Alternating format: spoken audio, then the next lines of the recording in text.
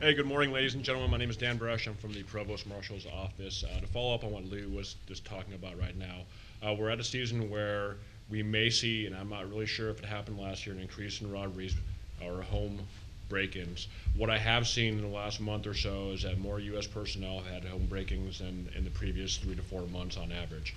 So Lewis talked about what to do after a break-in, so I thought I'd come up after him and tell you guys what you can do before your home gets broken into. The DES Physical Security Office offers a free physical security home inspection.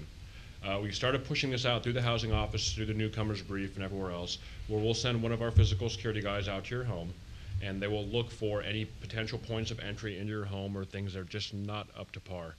They will also be able to determine whether or not, either before or during your residence there, someone has attempted to break in your home if they happen to be leaving any sort of marks in the windows or doors.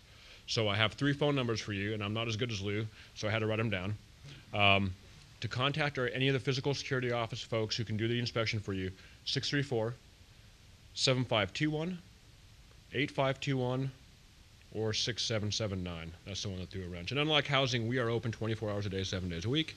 We are here for you all. So if you have any issues, please contact us.